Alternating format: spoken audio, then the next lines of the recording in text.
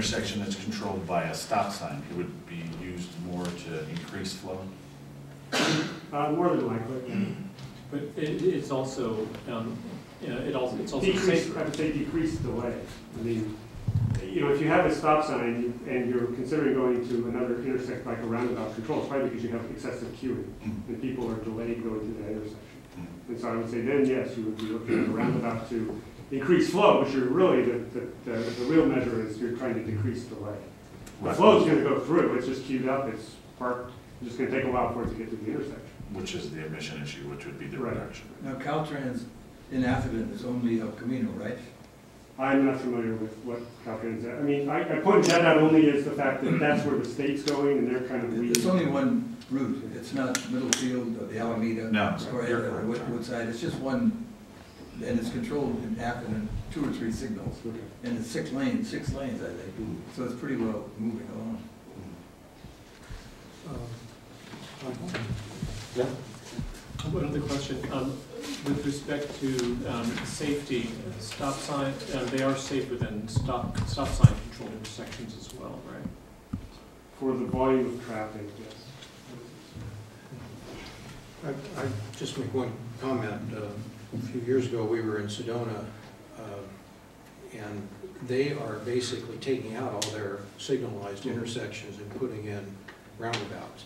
And in new construction, they're putting in roundabouts instead of traffic lights. And they're all side, in some cases, they're on main thoroughfares and they're putting in large ones, but most of them are small ones on 2-lane roads. And the residents love them, and the Department of Transportation loves them too, because if you look at the 10-year cost of ownership, it's significantly less. I think lots of areas in the country are going in that. Well, my parents live in Arizona, and they go to Sedona, and they were in that 68% negative, now they're in the 75% positive. But it took the experience of a roundabout to do that. Why are people so negative going into it? Change. So are there any questions or comments from the public? Hearing none. Thank you very much. Thank you. Thank you, Ron. Thank you. Education on roundabout. Can you send us your presentation to the chair? Yeah, I can make a PDF of that. Perfect. And I've got some literature here that includes some of the handouts that I alluded to in the presentation. Thank you. Thank you. Let's see, we earlier called on Grant Bowers. Grant here. Okay. And now we've got Arthur Ram on Fair Oaks. Thanks, sir. Traffic safety. Get on your way.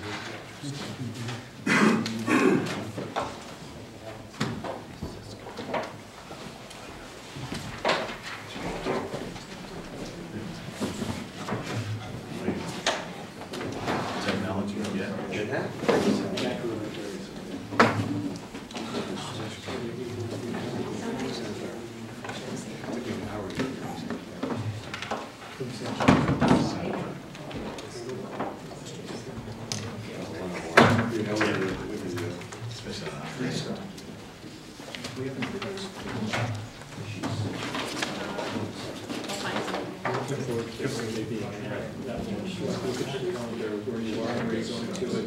You got to leave now. Thank you. You're here for an hour. You should do that.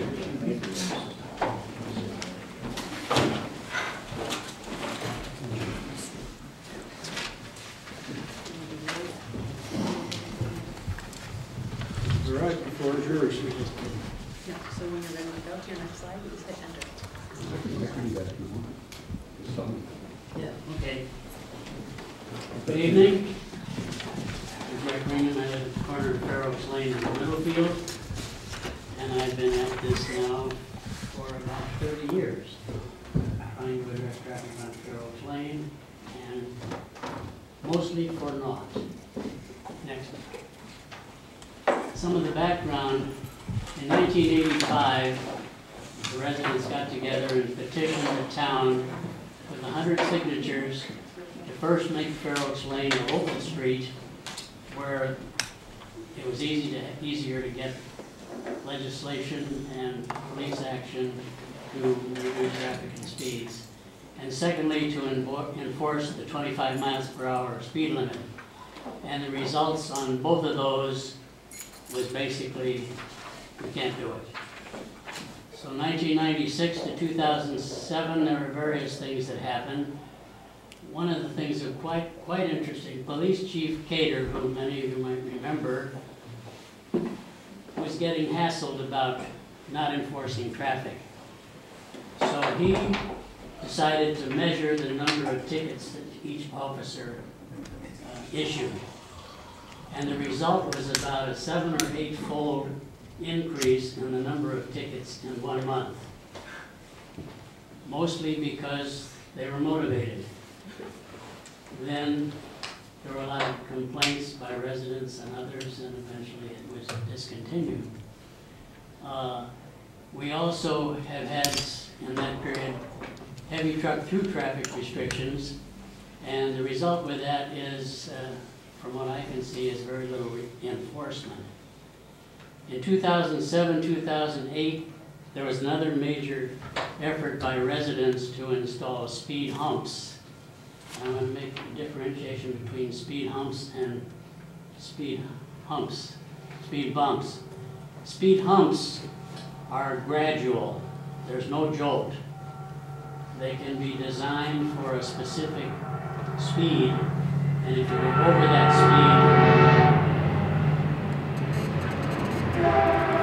that critical speed, you get a jolt. If you're at or below that speed, it's just a little rolling motion over the hump. There was a Fair Oaks Lane traffic study that was approved by the council, and then we kind of hit a recession and budget constraints, so that was never done. In 2012, on June 29th, the council directed staff to evaluate the preparation of town traffic calming policy, and nothing was done. So the conclusion that we residents can come to is the town gives our traffic concerns low priority. Next. Some unique features of Fair Oaks Lane. It's Atherton's only curved collector street. All the other collector streets are straight. It's the second highest collector street in terms of traffic, and it's after the straight and wide Atherton Avenue.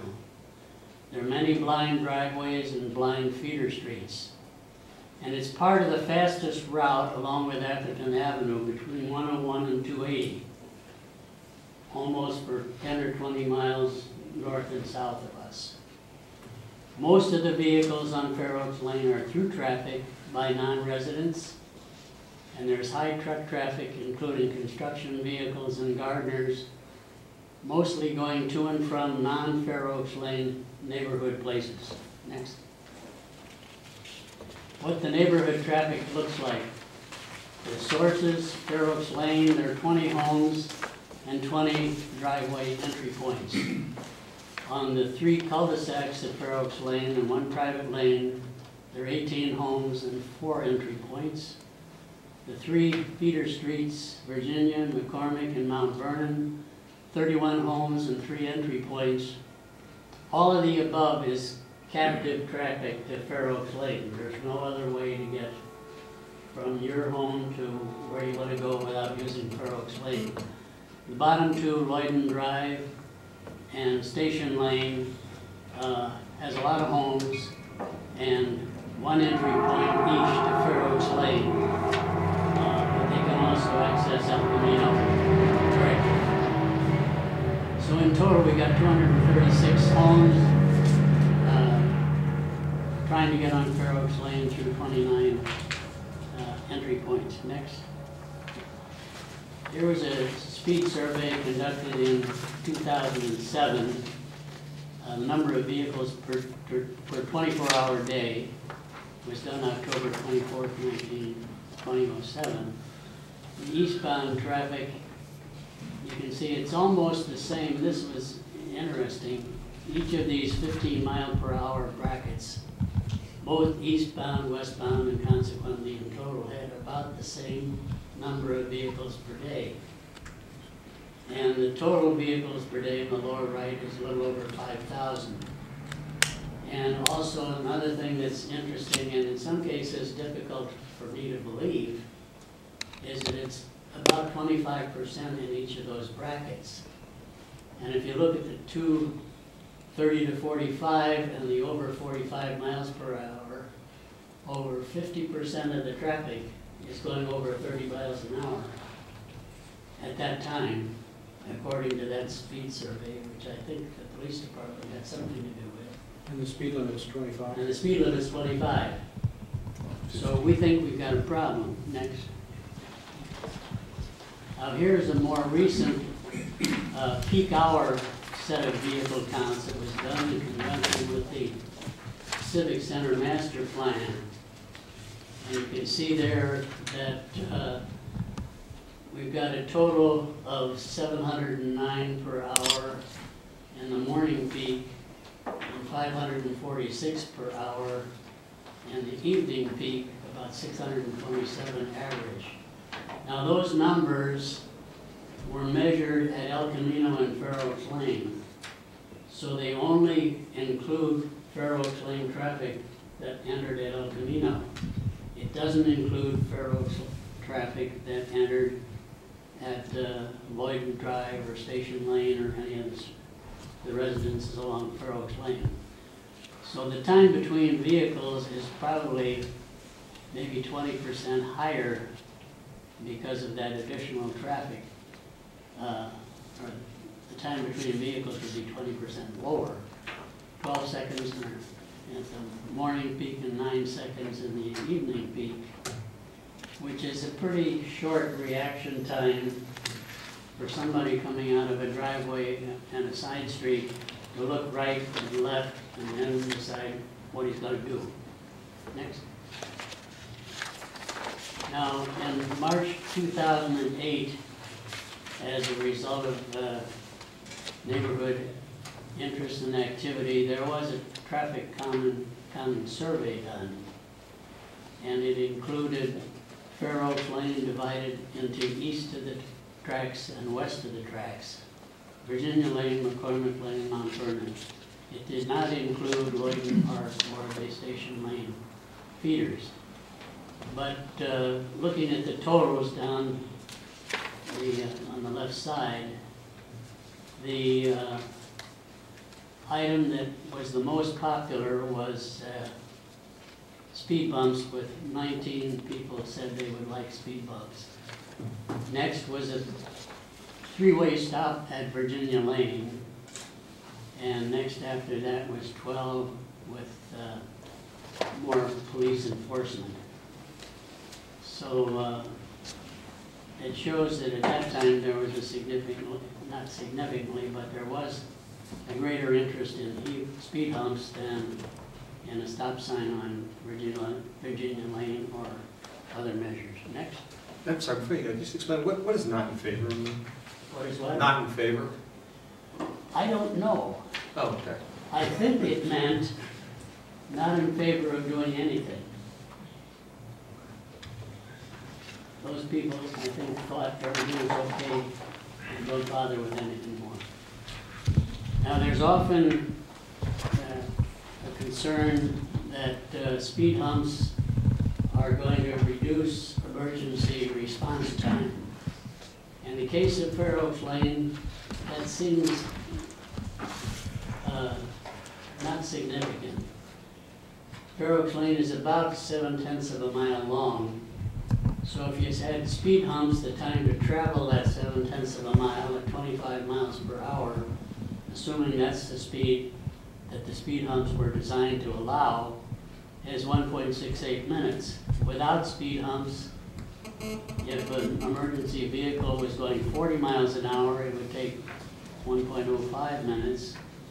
So the delay would be about 48 seconds. Now, Fair Oaks Lane is declared by the fire department to be the major route to El Camino from from the station that's on Fair Oaks Avenue and the extension of Palmer Lane. Now, that extension, I think it's 15th Avenue, has 2 chicanes which force all the vehicles to slow and zigzag around the chicane for much less than 25 miles per hour. All the fire vehicles coming from that station to Middlefield Road and beyond, mostly north and south on Middlefield, have to go through those chicanes. And they're going less than 25 miles per hour there. The Atherton police response times is under 2 minutes. And 38 seconds might be significant, but do you want police vehicles going 40 miles an hour on Fair Oaks Lane for somebody that's called in with a problem? That would appear to be a little excessive and dangerous. So the conclusion on emergency vehicles is that speed humps should have little effect on Fair Oaks Lane response time. Current resident concerns. The major concern, I think, is traffic speed and volume. Some of the alternatives to address that include stop signs, speed humps, and speed limit enforcement. The pros of stop signs are their low cost. The cons, everybody has to stop, including those that are conscientious and obey the speed limit. And speed humps are self-enforcing of the speed limit. They cost a little more. Speed limit enforcement, I can't think of any pros other than it might be effective for a time while it's going on.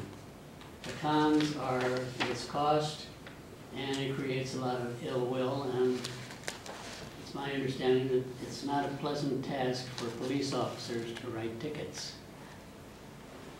So the preference seems to be to control speed and volume of speed humps. For heavy trucks, one alternative would be to exclude those that have an origin or destination in West Atherton. And I feel that most of the trucks come from there. In fact, I was so concerned about that over the last couple of weeks that yesterday I got a video camera and a still camera, and I was going to go out on the corner and film things. No heavy trucks. I was out there for about 20 minutes, no heavy trucks. And I couldn't figure out why. And I finally concluded that the season for digging foundations and putting in concrete foundations and so forth is just about over this year.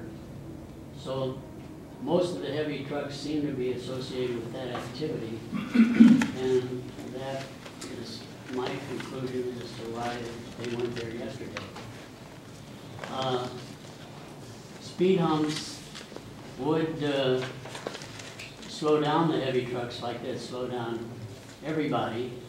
It might cause some of them to seek another route. With excluding to or from West Atherton, the pros would be that it would end up with fewer Fair Oaks Lane big trucks, but the cons would be it's hard to enforce. And speed humps might eliminate some heavy trucks.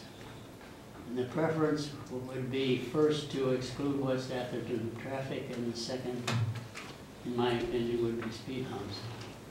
Another concern is the edge of the road drop-off caused by successive resurfacings of Fair Oaks Lane since starting before I lived there, which is 48 years ago. So the road gets built up higher and higher, the crown gets more and more pronounced and curved, and the drop-off at the edge of the road increases. And it's really hazardous to try to walk along Fair Oaks Lane because of that drop-off. So some alternatives first of all, don't resurface, but rebuild it. In other words, grind it all down, take out the surface and start from scratch. Another alternative is to fill the adjoining land. The road edge, rebuilding would be best for the long term, but it would be very expensive. There'd be a lot of disruptions to traffic. The filling in the adjoining land would be low cost, but it would create drainage problems.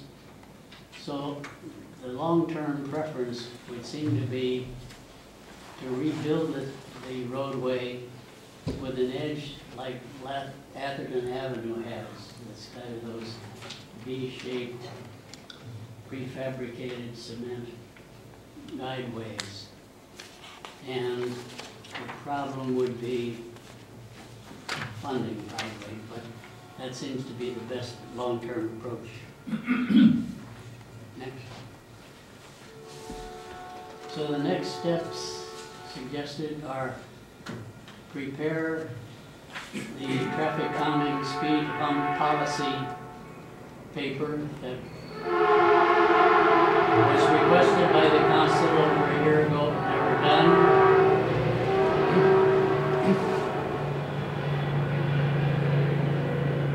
It shouldn't be a big deal.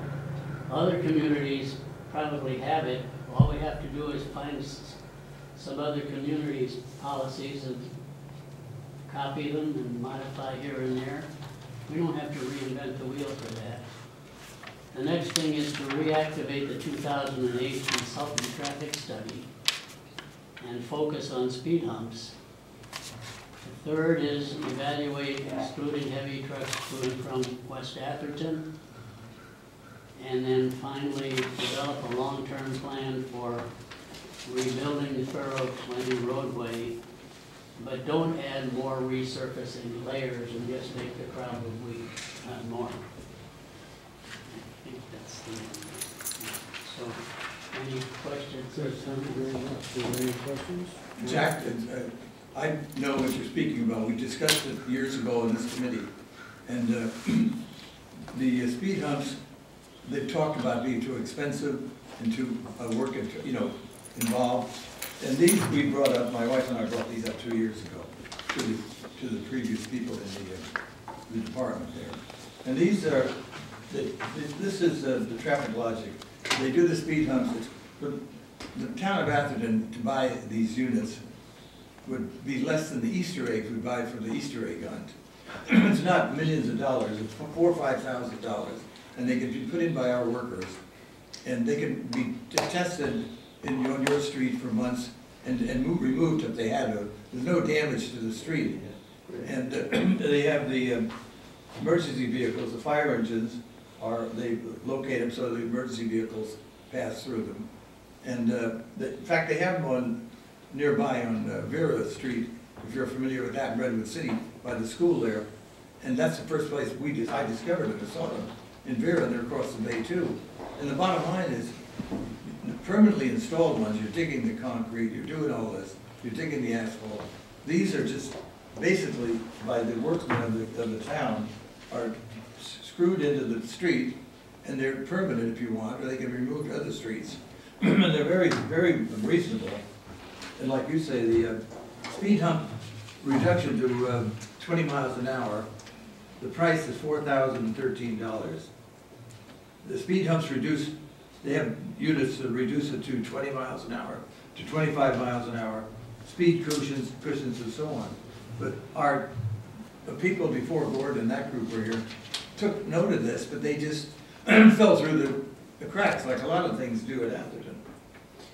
If I could just add, were we to do it, I completely agree that that is probably the best way to do it. Because if there's some problem, we can take it out. Right. So, and I do have a question that I don't have very short. I have a very short history here, so I don't really understand the exact problem that I inferred what the problem might be, but I'd like to be sure and ask the question.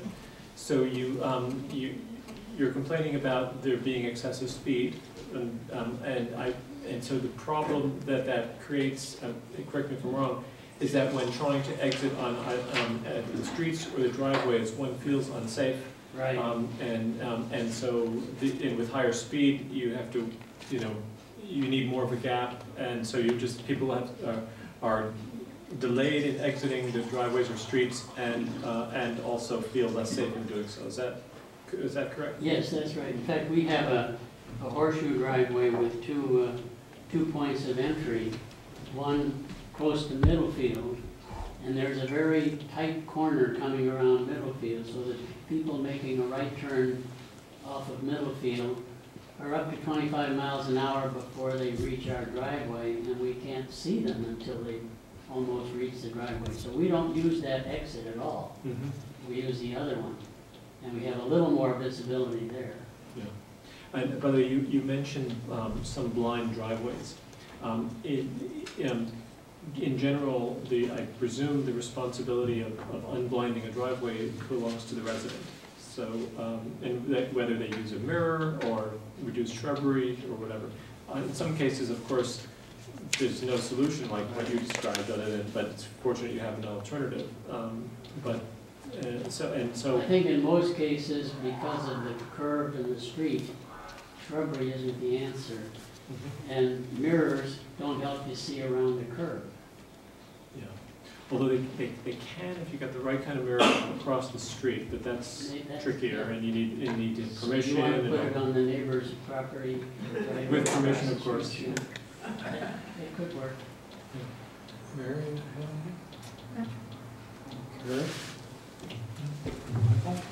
Another point I might make is, if we went back to the slide that showed the difference between east and west Fair Oaks Lane, the western part between El Camino and the tracks is straight.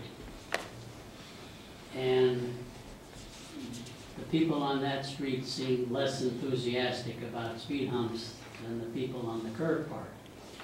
So for speed humps on Fair Oaks Lane, it probably isn't necessary to consider the part between the tracks and El Camino, unless those residents would want it, and from the previous survey it sounded like they weren't wild about it. But where they would really be helpful is between the tracks and Middlefield.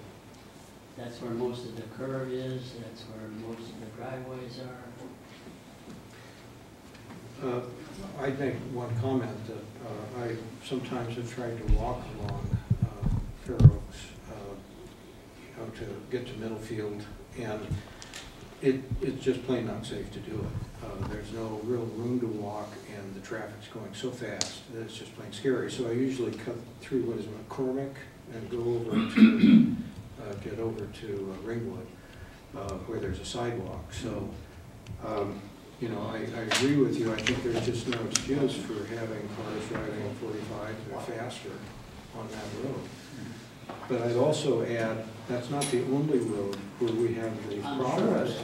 We have it on Selby, we have it on There are other streets in Atherton. Atherton that could benefit from speed humps as well, Yeah. even the straight streets. So I think it would behoove us to try to take a look at this again and really do something about it. Maybe do some experiments to see what works on one or two streets, and once we find reasonable mitigation measures, then we do it on other streets as well. It'll take time, of course, if we put our minds to it, but you still have to do the outreach to the residents and the traffic studies. For what it's worth, I live on a street which at the end of which is a blind intersection, right by the S curve on Atherton Avenue, and so cars come whipping around the corner at excessive speed. So the way I deal with that is by rolling down both windows in a car and listening. And the reason why I say both windows is with both, you can tell, is the sound coming from the right or the left. If you only have the driver's side, you can't tell which direction it's coming from. And in using that approach, it's worked for me and my family, but when it's raining, or if the air conditioning is blowing hard, or if there's a train going by, and there are a number of cases it doesn't work, but it often does. Are there any comments from the public?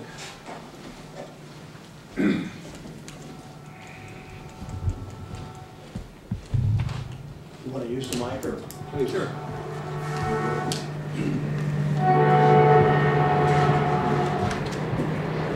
I'm Greg Connell. I live on 43 Virginia for over 30 years. And the risk is getting killed turning left coming off Virginia. But the grace of God, at least 2 instances I've had over the years, that it was only because the guy could stop. Because the street curves and you just cannot have enough time to react, no matter how long you sit there and wait and watch. If you get your nose out there and the guy comes around in a spot because you can't see him coming, and he's going 45 to 50 miles an hour, which the traffic study proves that they do, it's really a sad situation.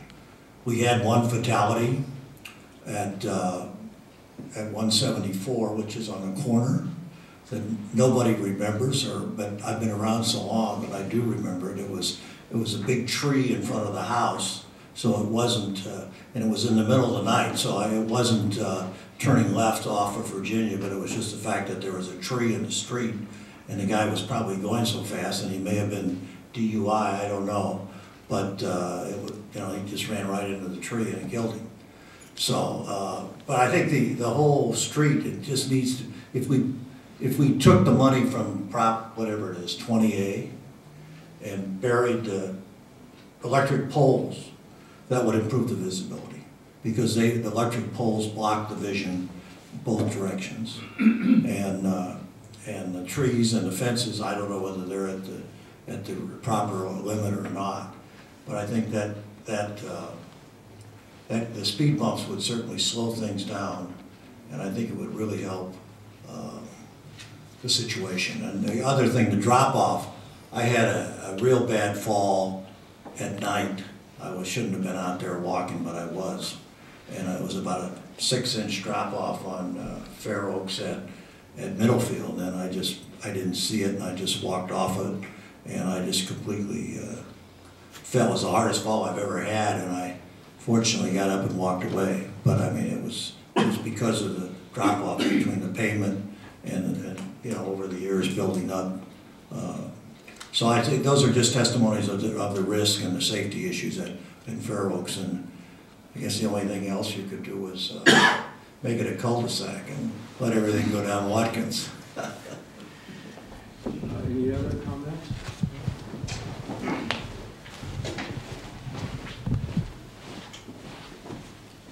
So I'm Kyle Enright. I live at 174 Fair Oaks, and I guess like Gary, I'm relatively new to Atherton. Moved here 3 years ago.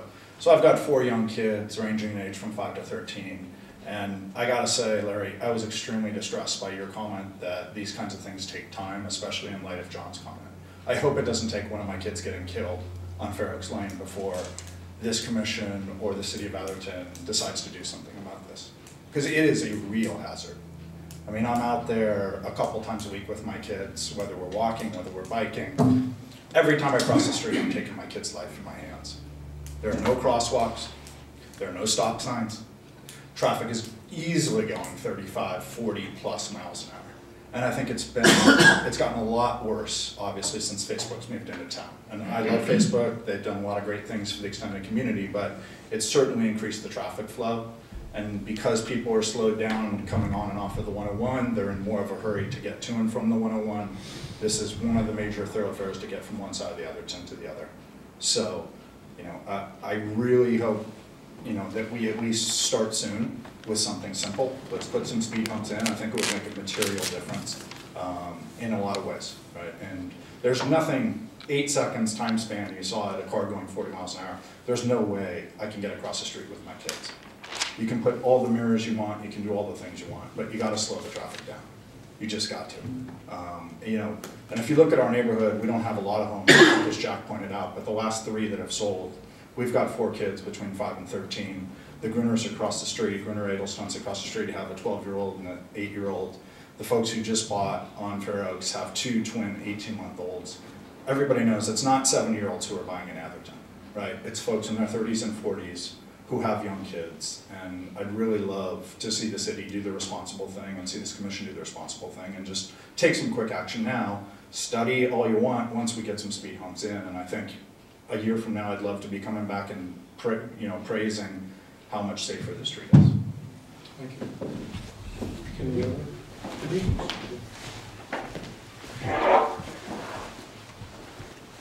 I have a question for Jack. Rick DeGolia, and I live on Clay Drive. Jack, in that study, the 2007 study, it looked like there was an overwhelming response to the study, which was a little surprising. But of the respondents, if I recall it right, from looking at when you put it up, 19 favored a stop sign at Virginia. And that's a pretty good number, and slightly less favored the speed humps. Do you know why? 19 favored speed humps, 14 favored a three-way stop at Virginia. Okay, so my memory Yeah. flipped on me. But what was the response to the stop sign? Yes. Was that Was either brought a up? yes or a no. No, but was that ever evaluated as something the town might do? Because it strikes me that that would be one mechanism to slow the traffic, for Well, sure. it would definitely slow the traffic, but it would slow all of the people who obey the speed limit as well, in both directions. Speed humps are self-policing. You set the speed limit, you design the speed limit, or you design the speed hump for that speed limit, and it enforces the limit pretty well. I think a lot of people who maybe oppose speed humps think of them as what speed bumps used to be known as. And speed bumps give you a jolt. But now the latest technology is that you can design either speed humps or speed tables, and a speed table is a wider speed hump where you have a gradual up and then you go flat and then you gradual down. So I think speed humps to me are probably a very good answer. so Gordon, as the resident expert, can you enlighten us about the pros and cons of speed humps? Let me first talk about stop signs. The studies that I've seen suggest that traffic resumes its previous rate of speed, whatever it was, within about 150 feet of a stop sign. Actually,